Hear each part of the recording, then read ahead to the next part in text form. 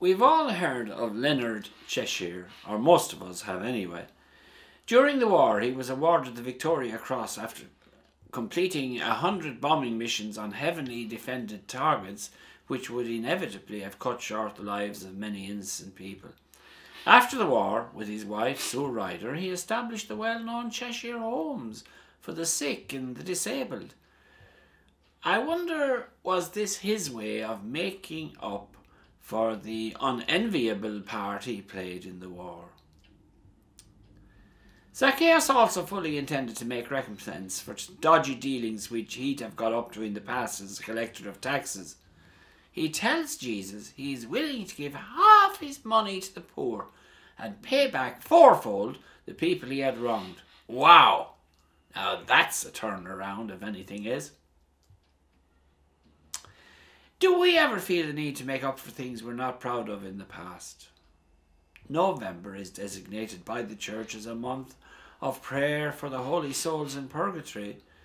Purgatory makes sense because even though people have repented of their sins in this life, they may not have fully taken on board the consequences of their actions. For instance, this could easily apply to fathers and sometimes mothers who weren't there or didn't give enough quality time to their children in their formative years when they needed them the most. Now that their children are young adults, these same parents may feel the need to make up for this and reveal an extra caring side to their character, howsoever belated this may be. Another example might be, if I gave my parents a hard time whilst growing up, the inner voice of conscience may be telling me that I show them extra love and attention as they get older. If they ask me to go that providential mile with them with a willing heart, I will go too.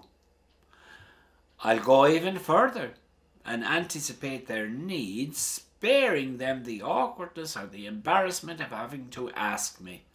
That's what loving one's neighbour means. Some non-Catholic Christians used to often tease us Catholics about running back and forth to confession whilst at the same time not facing up to the consequences of our failures. Confession, which has gone out of fashion for many, is the first vital stage of the reconciliation process, but there's more to it than that. Conversion involves a change of heart with a strong desire to atone for the sins we've been less than honest when we've been less than honest with people. As in the case of Zacchaeus, this especially applies to money matters. At a conference at St. Vincent's here on dementia recently, we were told that people who take on powers of attorney for vulnerable and not so vulnerable parents often cut corners with honesty and award themselves way over the top amounts of money from the said parent's account, which they are not really entitled to. We're told that's quite widespread. After all, if we remember Judas used to help himself from the common fund before he betrayed our Lord. I know Jesus atoned for all our sins on the cross, but he also offers us opportunities to be part of that expiation, just like he offers us a share in his own sufferings when we have to go through different sufferings of our own. For a small man, Zacchaeus must have felt 10 foot tall when Jesus ended up in his house for dinner. Jesus is with me today in this Mass. He comes to my house in Holy Communion, just like he did to Zacchaeus.